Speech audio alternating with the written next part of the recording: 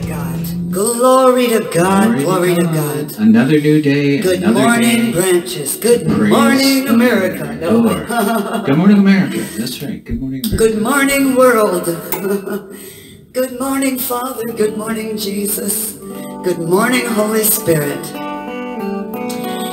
Where would we be if it had not been for the Lord? Thank you, Jesus. Today, we lay everything down, Lord, at the foot of the cross. We cast every care, every burden, Lord God, at the foot of the cross this morning. And we come to worship. We come to bow down in your presence. We are the sheep of your sheepfold today, Father. You are the potter. We are the clay. We are the earthen vessels, Lord, that you have invested in the life of your Son. Hallelujah. Thank you, Jesus. Thank you this morning. We are grateful people, Lord. Grateful this morning because you came. Amen. You rose from the dead. You ascended into heaven. Yes. You're sitting and making intercession for us today at the right hand of the Father. And you sent your Holy Spirit to indwell us today. We thank you, Lord, for the power of your Spirit in us, Lord. Amen. Amen. Thank you, Jesus. Thank you, Lord, that teaches us, that comforts us, that admonishes us, leads us, prods us, whatever. He is doing a work in all of us. Praise God. And the work that he started, he is faithful to complete. Don't you forget that. Amen. He is faithful to complete the work. All we need to do is cast our sorrows and our cares, everything on him, and allow him to do that work in us. Amen. So, Holy Spirit, you're welcome here. Yes. This morning. Oh God, let it be all you and none of us. Yes, Lord. This morning. Amen.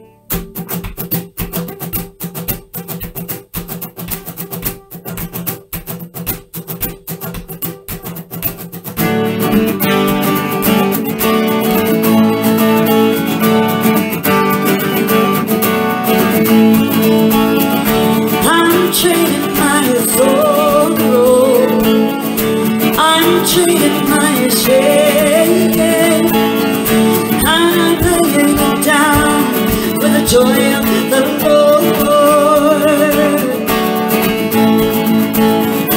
I'm trading my sin, I'm trading my shame, I'm laying it down for the joy of the Lord. We say yes, Lord, yes, Lord, yes, yes, Lord, yes, Lord, yes, Lord, yes, yes, Lord, yes, Lord, yes, Lord, yes, yes, Lord,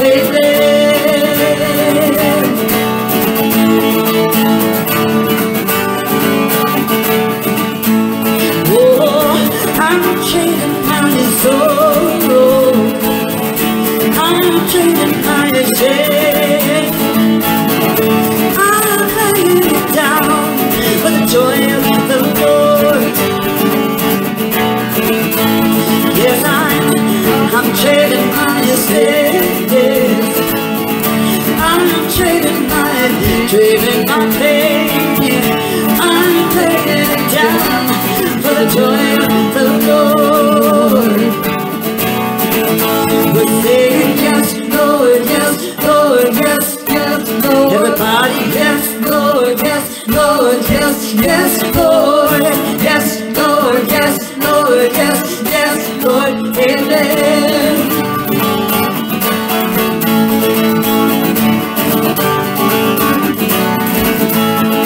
I'm blessed but not crushed, persecuted, not abandoned, struck down but not destroyed. Blessed be all the curse, for his promise will endure, and his joy is gonna be my strength. Though the sorrow may last for the night, joy comes in the morning. I'm trading my sorrow, I'm trading my shame, I'm I've traded my shame, I've laid it down for the joy of the Lord. I'm trading my sin, I'm trading my sin, I'm trading my all my pain, Lord. I'm laying it down for the joy of the Lord. Say yes, right? Yes, Lord, yes, Lord, yes, yes, Lord, yes, Lord, yes, Lord, yes, yes, Lord, body, yes, Lord, yes, Lord, yes, yes, Lord, amen. We're saying yes, Lord, yes, oh, I'm saying yes, Lord, yes, Lord, oh, yes, I'm saying yes, Lord, yes, Lord, yes, Lord, yes, yes, Lord, amen.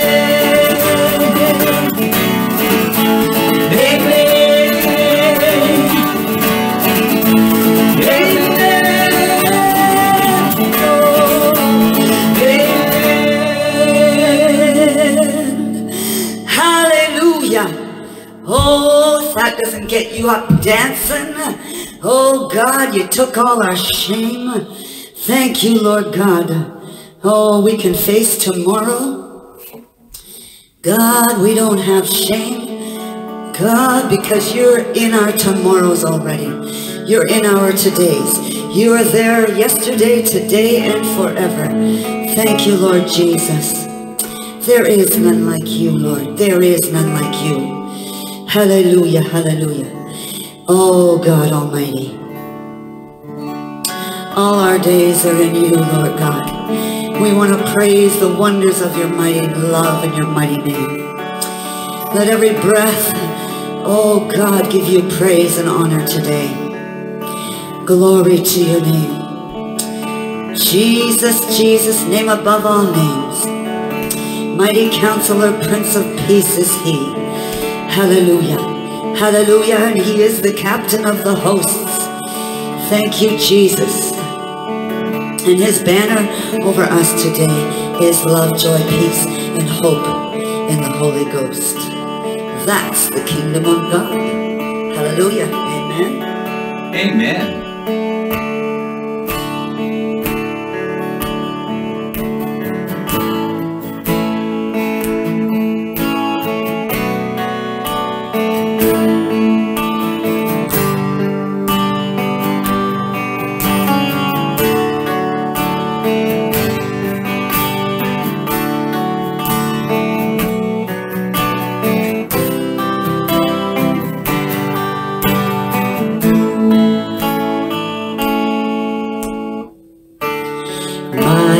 Jesus, my Savior, Lord, there is none like you.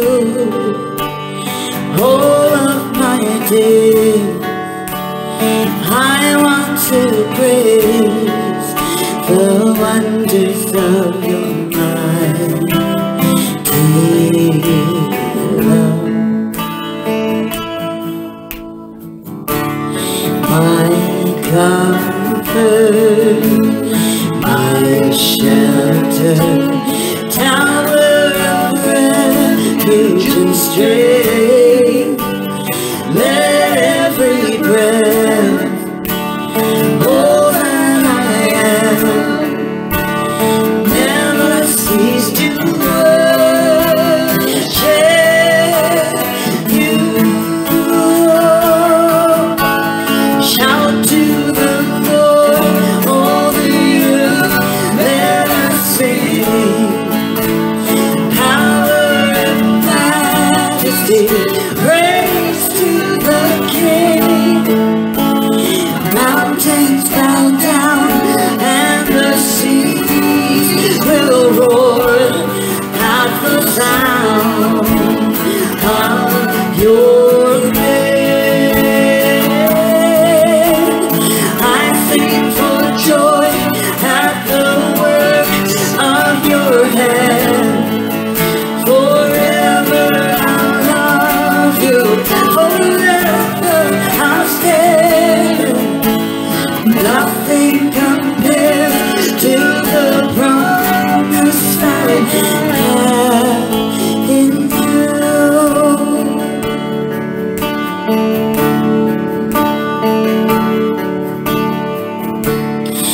like Jesus.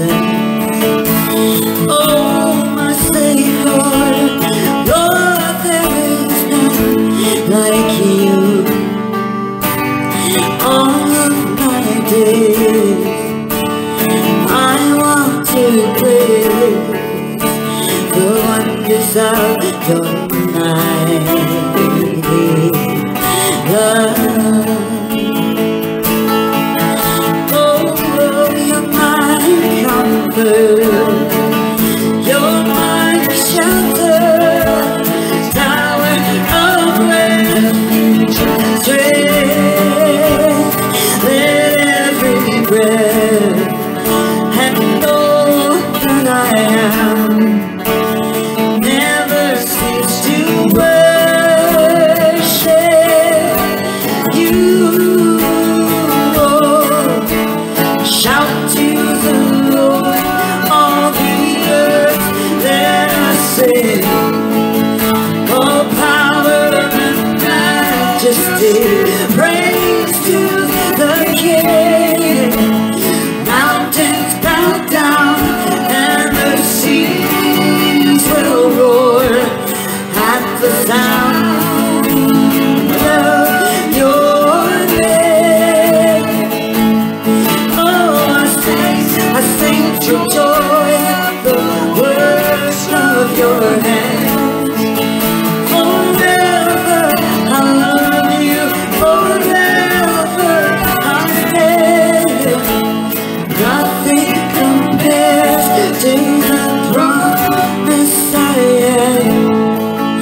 Oh, nothing compares to the promise I am. Nothing compares to the promise I have in you.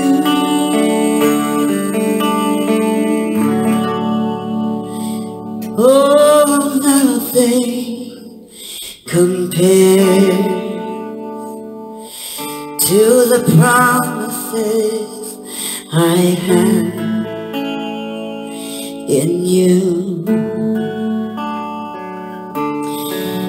Nothing compares,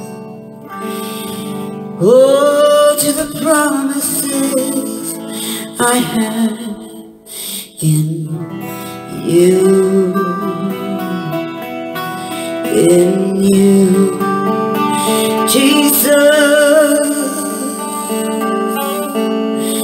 Nothing compares, oh, nothing compares, nothing compares to the promises I have in you.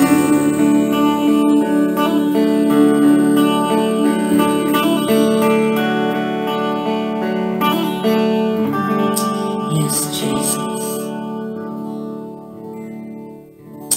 Hallelujah. Be magnified, Lord. You be magnified. You be exalted. You be exalted.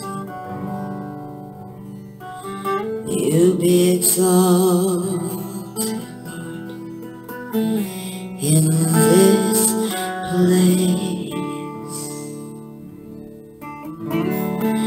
You be exalted.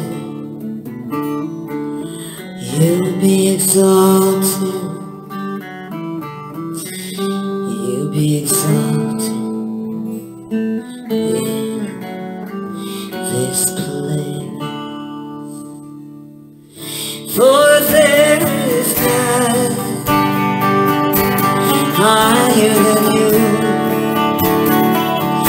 Oh, there is none higher than you. Oh,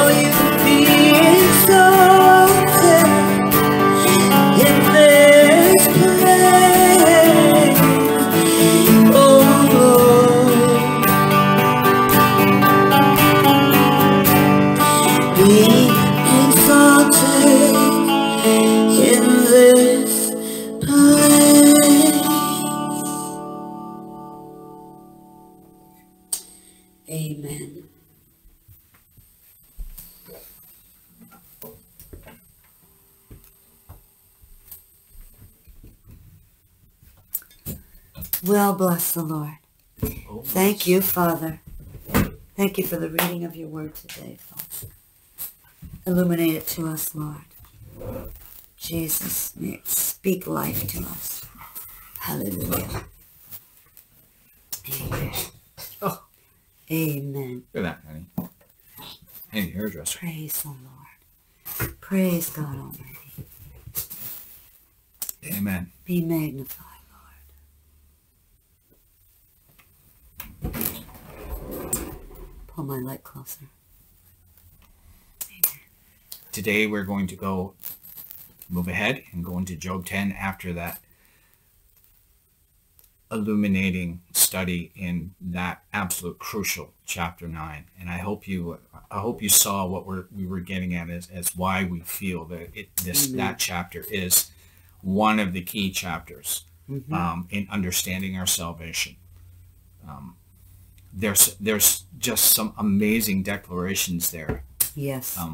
By Job, and particularly the last one that we talked about, and of course that is the need of human beings to have a mediator, an advocate between God and ourselves. And this theme will be carried on again throughout the pages of the rest of Job. We'll see it now and again, but we did talk yesterday, and the 10th chapter is really going to go a little bit more into this. We did talk about Job.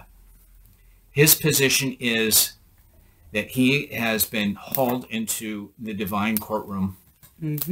He has been charged with a high crime, but he has no idea what it is, and that's really spurring him on and motivating him to ask all these questions, because it's testing what he, up until that point, when he believed about God, about being merciful, about being a just God.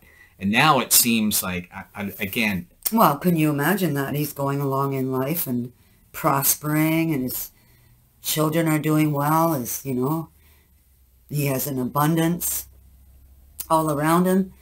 And in one day, everything changes. Everything's gone. One day. Everything's gone. I mean, you got to wonder, okay, what is going on here, Lord?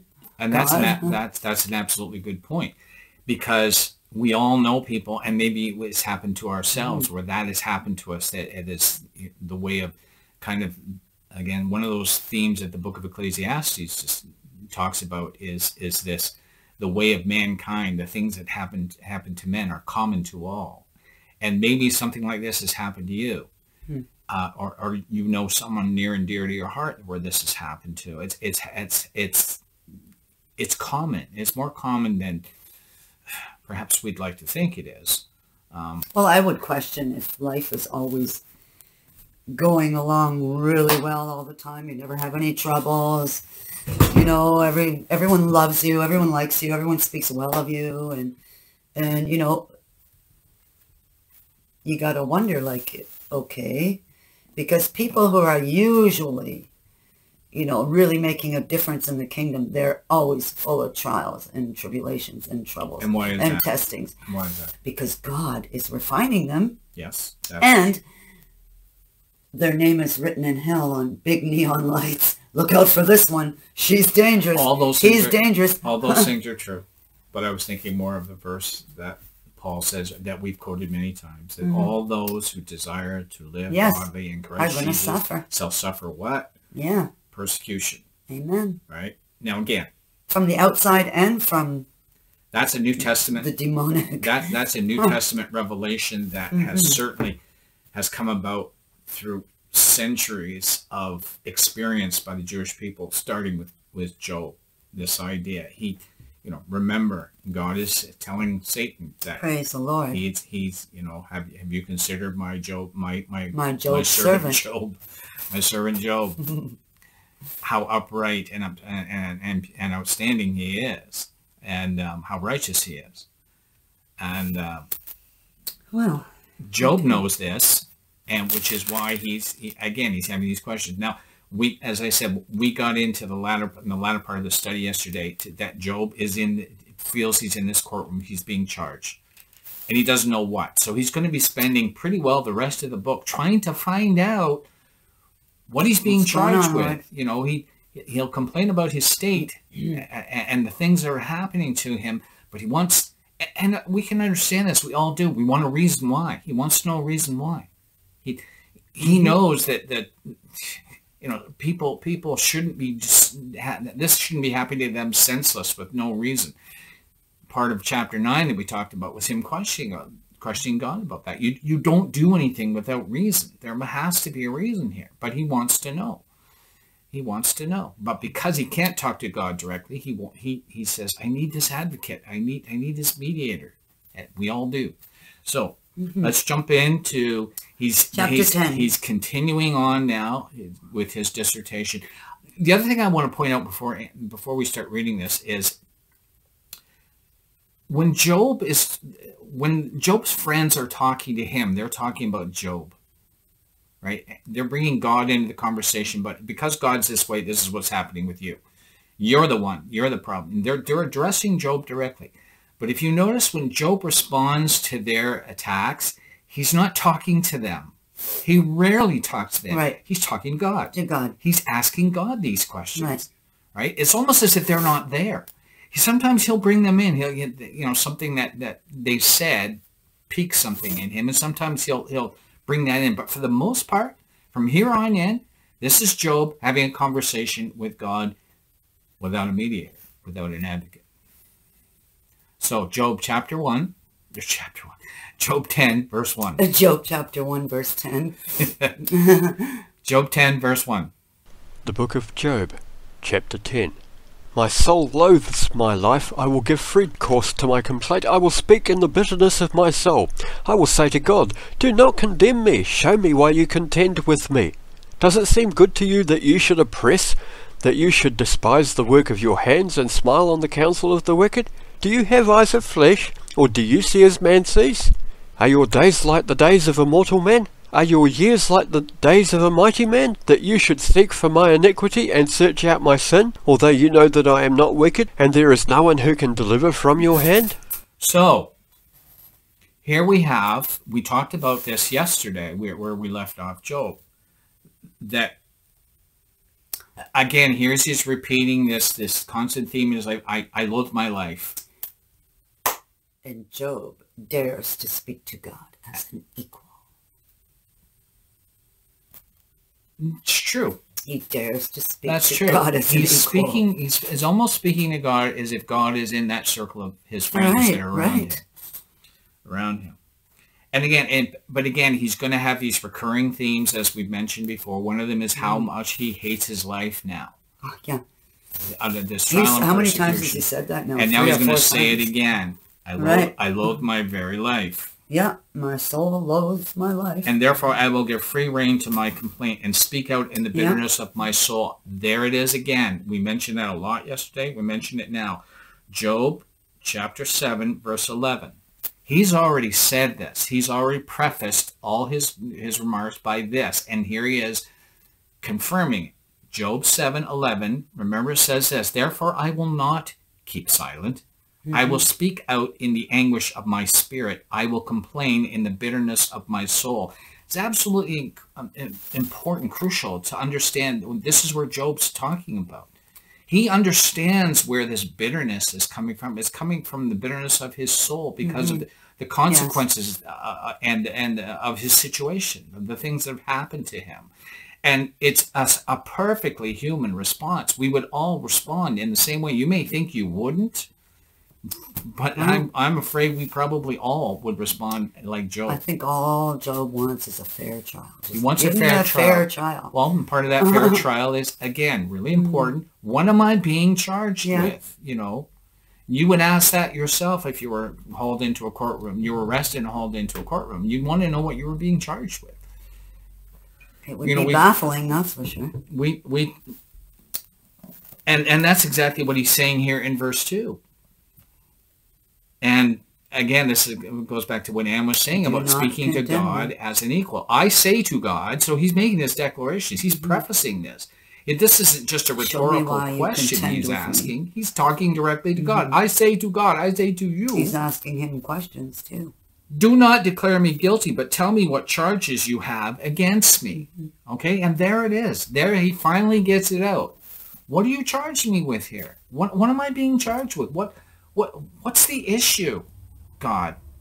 And he knows that it's God. It's coming from God. Yes. It's not coming from anything else that he might have done, because he doesn't understand, you know. God's allowing this through Satan.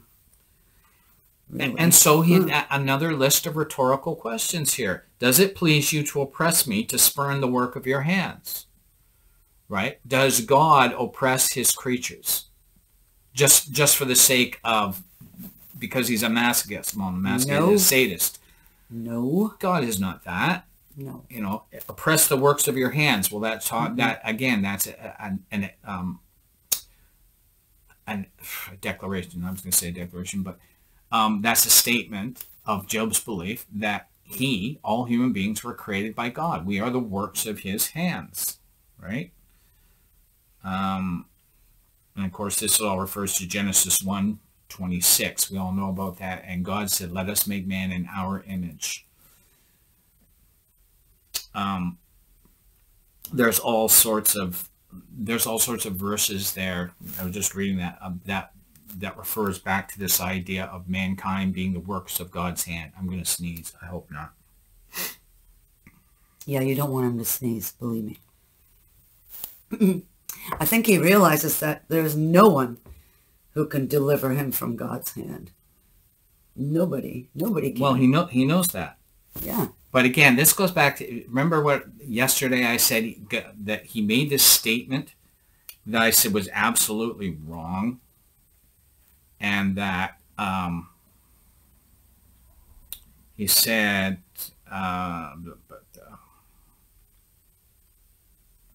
where God destroys both the wicked and the blameless together. Yes.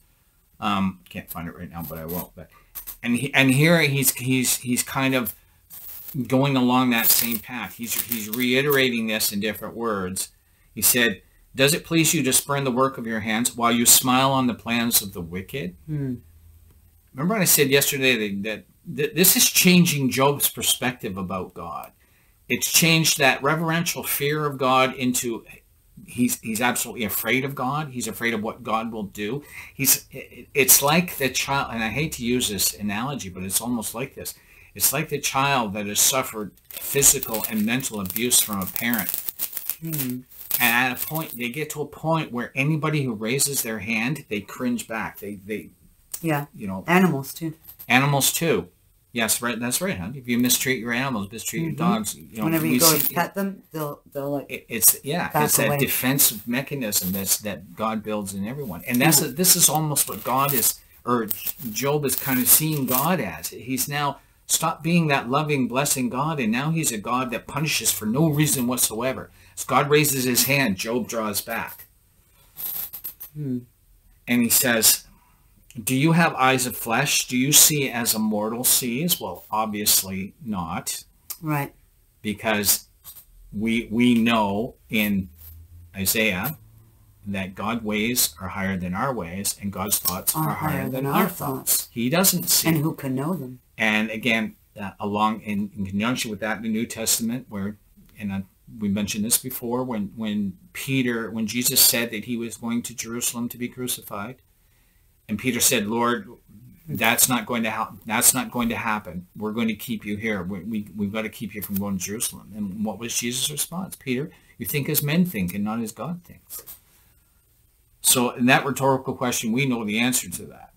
And what he's saying, though, if you think, and Job's saying, if you think like a man, well, yes, men can do this. Men can inflict punishment just for the sake of the joy it gives them. We call it sadism. Yeah. Or just to exercise their power. But God isn't like that. But he's saying, are you like a man? If you see with mortal eyes, do you think, is your heart that way? Because that's the way you're treating me. Are your days like those of a mortal, or your years like those of a strong man? In other words, do you have a finite, again, we're going to have these recurring themes throughout Job. My life is short. I only have a short time. I have a finite time here on the earth. Are you the same way? Is your existence the same way? You know, the answer there, obviously inferred, is no, because he knows that God is immortal. God was before time began. God was there in the beginning. God will be there in the end. And so he's saying that I'm used to men, and we all are, of people criticizing us, looking for faults in each other. That's what human beings do, unfortunately. We all look for faults. We're all guilty of it. Unfortunately, we do. We look for faults in other people. But God is changing. And he's saying, is that what you do? Do you search out my faults and probe after my sin? Is that what this is all about? You're probing. Are you like my friends here who think that I have sinned, and you're probing me and you're torturing me to try to get at, to make me to confess to something that I know I'm not guilty of? Because that's what he says. So you know that I'm not guilty. I'm not guilty. And yet you'll put me on the torturer's rack and torture me like I was guilty. Trying to oppress him. And of course, because you are God, there's no 7th Cavalry here coming over the hill. There's nobody here to rescue me. You can do with you what you want with me with impunity. God. That's what he says. No one can rescue me from your hand, and that's true. You know, that one of the most famous evangelical sermons that were ever given were given by Jonathan Edwards in the 18th century in colonial America. And of course, it is a fearful thing to fall in the hands of an angry God. And that's almost what Job is saying here. He says, but these hands that I've fallen into. So we're now going to go read from verse 8 to 12. Your hands have made me and fashioned me, an intricate unity, yet you would destroy me. Remember, I pray, that you have made me like clay, and will you turn me into dust again? Did you not pour me out like milk and curdle me like cheese? Clothe me with skin and flesh, and knit me together with bones and sinews. You have granted me life and favour, and your care has preserved my spirit. Okay, so here he's talking about, he leaves off in verse 7 by saying, I've fallen into your hands, and who can rescue me from your hands? He's talking about the hands of God being destructive, being probing for sin, wanting the contradictory nature of God. Yeah, wanting to inflict pain, not like God. But now he says, but those same hands that it seems like you're coming against me, those are the same hands that created me. It says, your hands made me and shaped me. Again, that goes back to the metaphor of the potter. That's why it's a strong metaphor in the Bible about God being the potter and we being the pot, because in those days you could see the potter actually sitting outside his little shop or even on the corner, so you could watch him shaping pots. And people would see the potter using various techniques on the wheel to shape different pots. They weren't all the same. They were all different. They all had different uses, depending on how he did it, different uses. That's right. As Paul says, in a great house there are two, there's knives, paraphrasing, there's knives and forks that you use for everyday use. And then there's the good silver that you use, when your best guests come over, and now and then. He said, these hands that shape me, these hands that made me, is this now going to be the hands that destroy me? He said, you made me, and yet now you're going to destroy me? And again, it goes back to the potter. Remember that you molded me like clay. Again, there's that potter image, that potter metaphor. Will you now turn me to dust again? We always know, whenever we hear that phrase in the Bible, back to dust, always means death. Always means, remember that from Ecclesiastes 12. Quoted this a lot too. That when the golden bowl is broken, your life, when the silver cord is cut, your life on this planet, in this world. Ecclesiastes, right? In Ecclesiastes 12, your body will return to the dust from which it was made, and the spirit will return to God who gave it.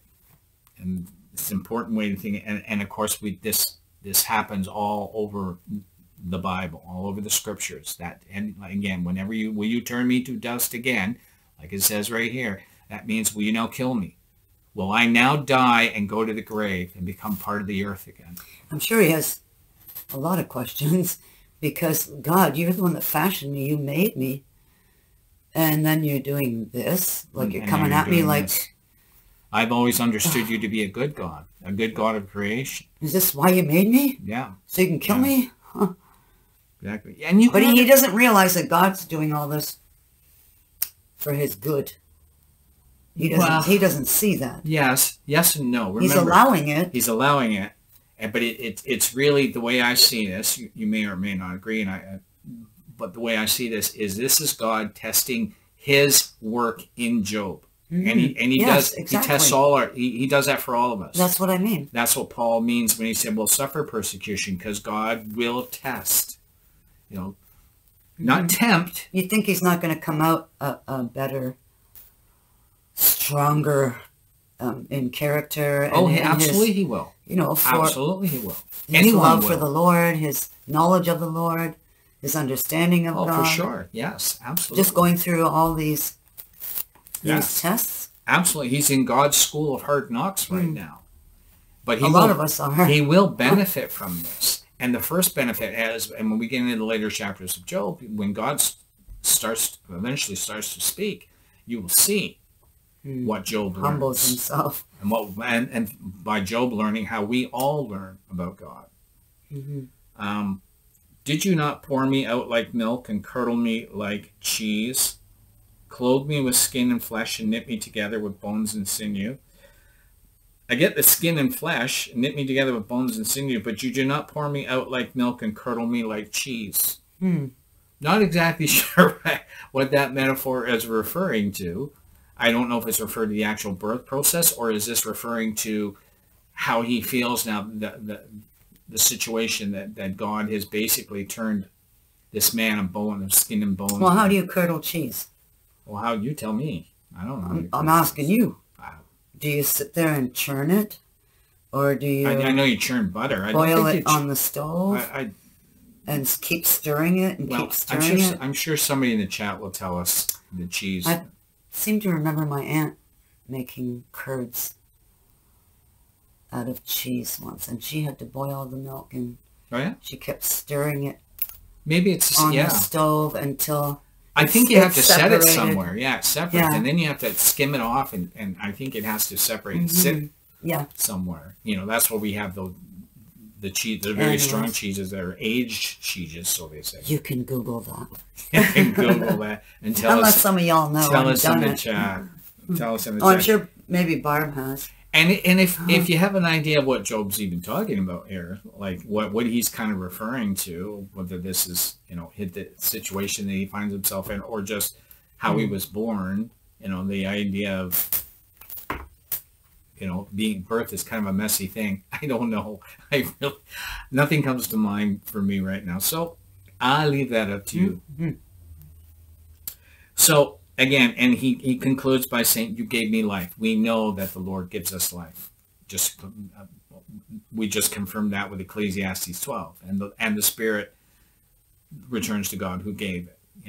We also remember that, I think it's first Genesis 1:27, that God breathed the breath of life into man and he became a living soul. So, and that's what Job is talking to. You showed me kindness by giving me life, by revealing yourself to me, and in your providence watched over my spirit. Up until now, Job has realized just how blessed he was, and he has tried to obey God and to be and to walk in his ways. And this is what's causing such a problem for him, an issue with him, a conflict in his mind. And I'm sure we would probably be saying the same things. I did all these things, Lord. I did what I was supposed to say, and yet I'm being punished for something I don't even know what I've done. And so we can understand the anguish of his spirit. It's kind of a catch-22. The anguish of his spirit is caused by the fact that he doesn't know what he's being charged with, And he speaks the bitterness that comes out of his mouth at times comes out of that anguish of the soul, because again, he doesn't know what he's charged with. And he expresses that, I don't know what I'm being charged with. This is not right. This is not fair. It's not just of you, God. Anyway. Oh, we're going to talk about cheese, apparently. So, curd is made by, you mix a yogurt starter. This is one of the ways. With warm milk and allowed to ferment for some hours. And after the fermentation process, the consistency of the flowing milk gradually transforms to a thick, wobbly pudding-like texture due to the bacterial fermentation, and the final product also has a tangy taste. Okay, whatever. But the yogurt mix, the starter, that's what God's pouring out on Job. Yeah, but we're trying to... That's interesting. I'm just not sure of the context of what Job's trying to say here by this. To bring the curdling, God's trying to curdle things. You know what I mean? That's possible. Yeah, that is true. You know. Anyways, that's the thing I was thinking of there. Anyway, let's go down to verse 13. And these things you have hidden in your heart, I know that this was with you. If I sin, then you mark me, and will not acquit me of my iniquity. If I am wicked, woe to me. Even if I am righteous, I cannot lift up my head. I am full of disgrace. See my misery. If my head is exalted, you hunt me like a fierce lion. And again you show yourself awesome against me. You renew your witnesses against me, and increase your indignation towards me. Changes and war are ever with me. So, Job continues, but now he's making a charge against God right now, and he's trying to tell God what was in his heart. He has a lot of disgrace. He said, judging by what's happened to me, this is your punishment of me for my sin. It was concealed in your heart. I know that this was in your mind. He's saying it was in your mind to do this at some point. Mm-hmm. He said, because, well, according to my friends, it's because I've sinned. Because I've sinned against you. There's iniquity in me, but there's iniquity in all of us. But this is kind of a, you're kind of pushing against the envelope here, Job. Because now, and he's going to continue this as the anguish in his soul grows. He's going to get a little more bold in his criticisms of God, which is why God's going to come upon him quite hard, not harshly, but hardly, with a lot of in Job 38. You know, but now Job is saying things like he's accusing God of you planned this. You planned what was going to happen to me. It was in your heart to do it. It was in your mind to do it. And no, that's not true, because what does that say about God? That God is like a man, that God can be capricious, and that was the problem. That was the problem that a lot of ancient people had with their gods, because they could be capricious, because they thought their gods were reflected in natural phenomenon like storms and weather, and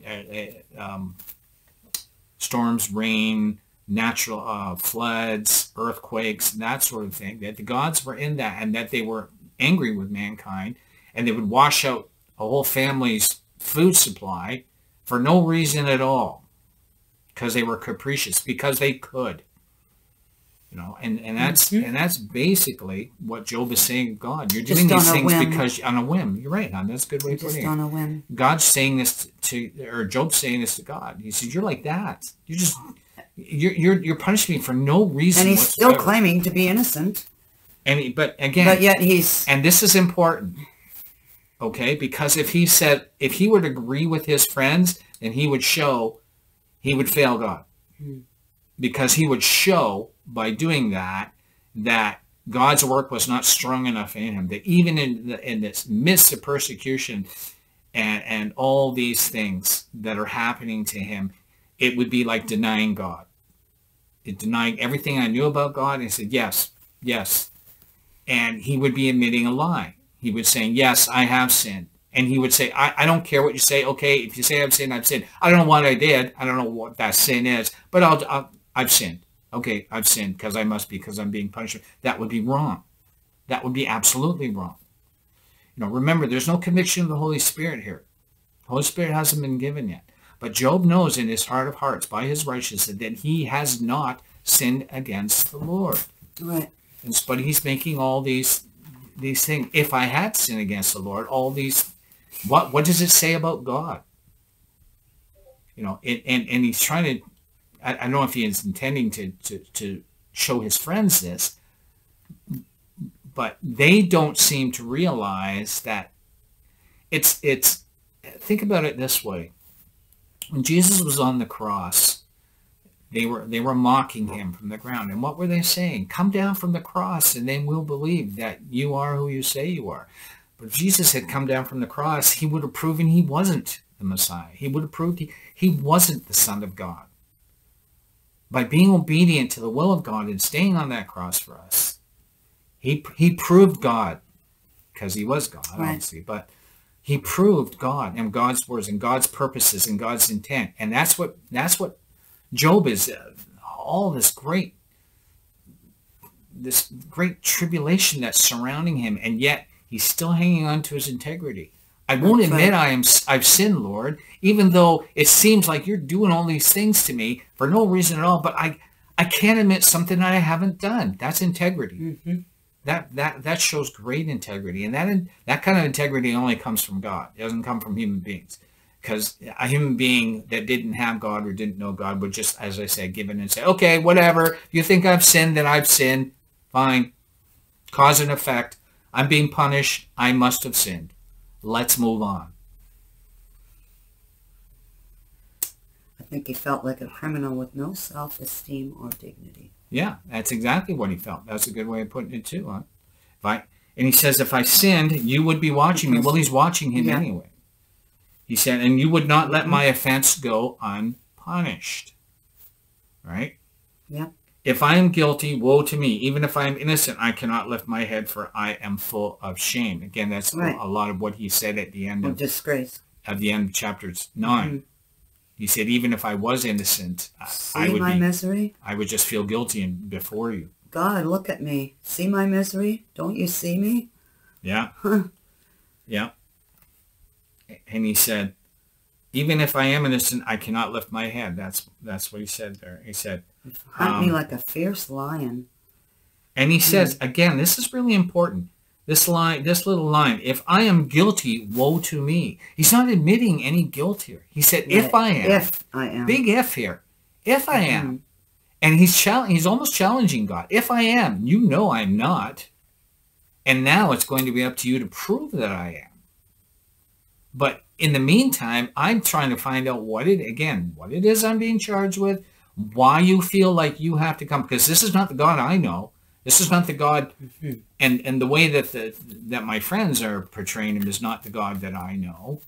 I'm not aware of this. You are the God who created me in goodness and kindness. You breathed in me the breath of life, and I became a living soul.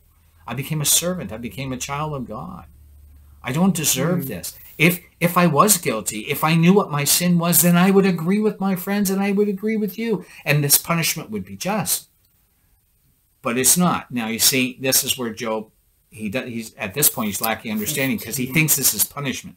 But it's not. It's not punishment. Satan's trying to prove a point with God, and God's trying to prove a point with Job. And he says, if I hold my, and now he's talking about, if I was prideful, he said, I'm humble. And he's not saying it in a, it's not that the whole idea of humility being, a man was so humble that they gave him a medal for being humble, and then they took it away because he wore it. It's not like that. He's just saying, you've humbled me already but I already was humble. I was obedient to you and obedient to the ways that you have taught me and where I was going in life. He said, if I was proudful, in other words, and that's prideful. What he means by prideful. Sorry, hon. Yes, thank you. Now, prideful. Well, you think this this probably really hurt God's heart as well, knowing that he knew Job was righteous, and yet he allowed Satan to do this. I think God was touched by this. Well, we can surmise whether he was or not. He certainly doesn't. Probably didn't want. He doesn't like to do it, but well, I don't know. It's just a thought I had. I'm sure that he knew what was going to happen, but remember this. Well, because he loves his creatures. He loves us so much. Yeah, but he knew that before when he agreed to let Satan do what he's doing. But does that mean he still doesn't feel? That he doesn't feel Job's pain and Job's hurt? I'm sure that he probably does, but I get the image of that Satan and God are watching what Job is doing and listening to what Job is saying, and God isn't saying anything. I picture him in the throne just doing this.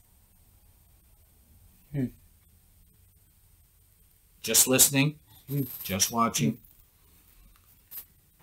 And well, I know Jesus is touched with our infirmities. Absolutely he is, because he shared our infirmities. The book of Hebrews said that he shared our frame. That's why he was holy man and holy God. That's why it's really important to understand that about the nature of Christ. He's got to be, he's got to be the mediator we need. As I said yesterday, he's fully man to represent us before God, and he's fully God to represent God to us.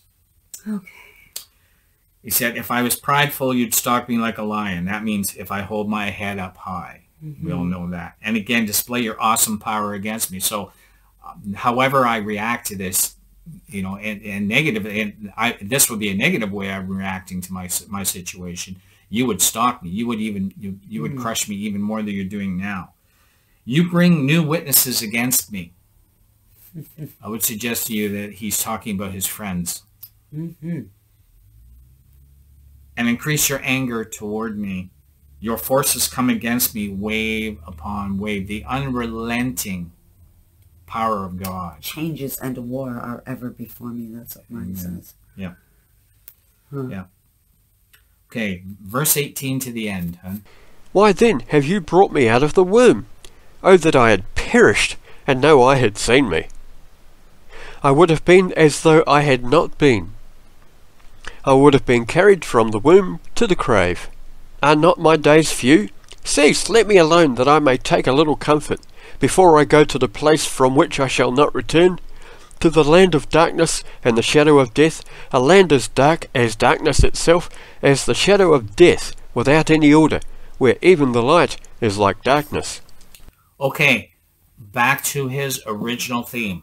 I wish I'd never been born. Yeah, again. And again, these themes will be coming over and over again. We can understand that.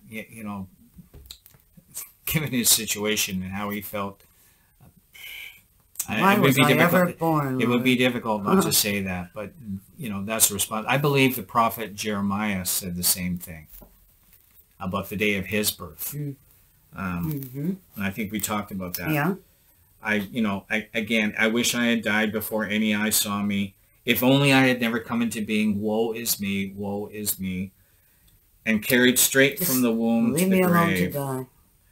Are not my few days almost over? Again, this could be meaning I am in such bad physical straits right now, and emotional straits and spiritual straits that that's what I think. Death is, I feel death on my shoulder, coming, and it can happen anytime. But it could also he could also be referring to the length of his life, a human life. How short it is.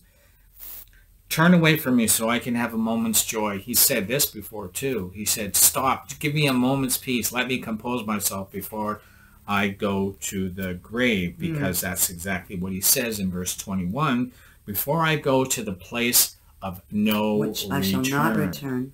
To the land of gloom and utter darkness, to the land of deepest night, of utter darkness and disorder, where even the light is of the darkness.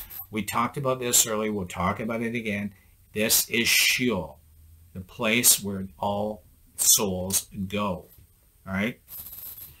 This is the place where it is believed It is, and the Greeks believe the same thing. Greeks and The Romans. holding cell. The Hades, the holding place, the place where the souls of the dead go until the day of the Lord, rest. until a judgment. They And that's go what to Job rest. wants. He wants rest and freedom. And outside what the he's Bible going through. sources tell us that the same thing that Job is saying here, that their idea of what Hades, Sheol is a land of utter gloom and darkness and disorder, and even the light is like the darkness. This isn't a place of punishment. Okay, and I mentioned that before. This is not hell. Hell is a place of punishment. This is not. This is a place where the souls of the dead go. And this is where they will remain. This is where we will go until Before the Lord the comes. day before the Lord comes. Praise God. But as we understand it, as is taught in the New Testament, as we understand it, that we become the souls under the altar. That's the New Testament name for it. And we await the final judgment. And it says in the book of Revelation, and Paul says it in Thessalonians, I believe, that on that last day, the dead will be raised to life. Okay? Amen. All the dead will be raised to life. That the Sheol will be emptied of all, and we will all be given resurrection bodies. You know, we think that it's just the believers, people who are faithful in Christ, will have Anyone resurrection who's ever bodies. Everyone will get a resurrection body, but where you created spend on the earth. eternity in that resurrection body will be determined on what you say about the Son of God. Because we were originally created to live forever. Yes. So we are going to get that body back. Yeah. Right? What Yeah. sin destroyed, it's going to be no longer in heaven. Yeah. And we're going to return back to our original state, which is why either place you're in, you're going to perpetually live forever, perpetually either in torment or in bliss and joyfulness with the Lord. And remember that at the end of Yeah. the end of the book of Revelation, where it says the books are brought out. We talked about this before too. And it's opened up, and everything that we did in this life will be recorded there. Sin kills the body. But originally this body was not meant to die. No. Huh. But Jesus brings life. now we are restored, but again, and now sheep and goats. Yes. Those are rewarded. Remember when I said that through repentance, when we ask God for forgiveness, and we Right. legitimately, and we're legitimate about that. We're truly sorrowful. Godly sorrow. We show godly sorrow. That sin that was written in the book gets wiped out, gets erased. And that will not be read at the end of days. All right. So that's and that's why it's important that repentance is so crucial for that. We do not want our sins to tell against us. The other thing too to remember is that we all want to be in the Lamb's book of life, and if we're in the Lamb's book of life, then we will be considered justified before in the eyes of the Lord. And he will allow us. He will bring us into heaven. He will bring us to where he is. Something you want to look in? But Jesus also said, and this is, I think I'm going to leave this here, Matthew 10. And you can look this up for yourself. Jesus said to his disciples, when they came back and they were rejoicing because the demons were subject to them, Jesus said in Matthew 10, do not, maybe that's context was different. Anyway, the important thing is what Jesus said. He said, do not fear what men can do, because they can only kill the body, and that's all they can do. But fear him who can not only has the power, kill your body, destroy your body, but will cast your soul into hell. Not Sheol, not Hades, into hell. The place of torment, the place of punishment. You know, Job must think that's where he is right now. This place of punishment, but the time has not yet come. but we're getting a picture of just a little taste of And what. in verse 21 and 22, I mean, the word darkness is mentioned, what, 4 times? 3 times? Yeah, how many? 1, 2, 3. 3 times utter, and twice utter darkness. Yeah. And 1, 2, 3. Yeah, twice Gloom. Land of deepest night. Yeah, gloom, night. Like they're... Okay, but again, this is not a place of punishment. It's just a place where the dead go. Mm-hmm. Okay, we're talking about that. Maybe doing a study on ghosts. The Bible teaches about ghosts, but that idea If of the Lord leads. human spirits do not get trapped on the earth. They go to Sheol. That's where God sends them, and we are waiting there for that final judgment day, when we'll all be raised up and the books will be opened. Praise God. We have so much to look forward to in that situation. But Amen. those that do not know the Lord Jesus Christ, that's why we need to pray for our family members and our friends and everyone they know, they come to a saving knowledge of Christ Jesus. Because it's awful what's going to happen to them. What would have happened to us if the Lord had not shone his light on us and revealed the Lord Jesus Christ to us? We need boldness. We need boldness. Boldness, and to live the way we ought to be living for Christ right now. Let the light shine out of us. Father, we give you thanks, Lord, for Hallelujah. this time again in your word. Lord, there's so many important, so many crucial thoughts and ideas that are presented to us here in these chapters, Lord God. Things that we need to pay attention to, things that we need to heed, things that we need to follow, to be obedient and to walk in the light as you are in the light, Lord. We thank you, Father God, for the Holy Spirit that leads us and guides us into all truth in reading these matters. Yes, Lord. And Father, we do not want our understanding to be in Sheol, where there's utter darkness and deepest night. We want our understanding to be illuminated by the Holy Spirit, illuminated so that we may be able to walk in the light as you are in the light, Lord God. And Father, that our hearts may become hearts of flesh, where you may be able to write your commandments on the tablets of our heart, so that we may hide your word in our hearts, that we would not sin against you, Lord God. Yes, Lord. Father, we thank you for this time together. I pray for mighty blessing upon your branches, Lord, your people, Lord God. And I pray, Father, you will continue to give us manna from heaven. Give us the bread, Lord God, that we might be able to feed. We will be able to grow, Lord, in the knowledge of the Lord Jesus Christ. We thank you, Father, again for this time together. I pray a mighty blessing upon each and every person who's watching. In Jesus' name, amen. Amen. Amen. Don't forget, Living Stones tomorrow, Saturday. And Sunday night, our regular communion service. And for the Living Stones, we will be reposting Pastor Jonathan. Pastor Jonathan tomorrow Pastor Jonathan tomorrow, because it was such a disaster last week. And very few of you watched it, could see it, so... Because it was posted on my other channel. It was posted on the wrong channel. And my Tenderheart so channel. we apologize for that. How did that happen? I don't know. I think it was your fault. My fault. Oh, you witnessed me hitting. It's okay. It's a love tap. Okay. Have a great day. And remember, stay in the vine today, branches, because without him, we can do nothing. Amen. God bless y'all. Bye. Bye.